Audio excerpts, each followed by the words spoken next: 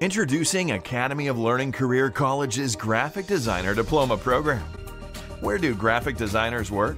Graphic designers can be found in marketing and advertising firms, software development companies, book publishers, and media companies. Some graphic designers are self-employed and do design projects for a wide variety of clients, such as manufacturers, publishers, marketing firms, and cultural organizations. The sky is the limit when it comes to organizations looking for great design work. Academy of Learning Career College's Graphic Designer Diploma Program. Come join the exciting and rewarding field of graphic design.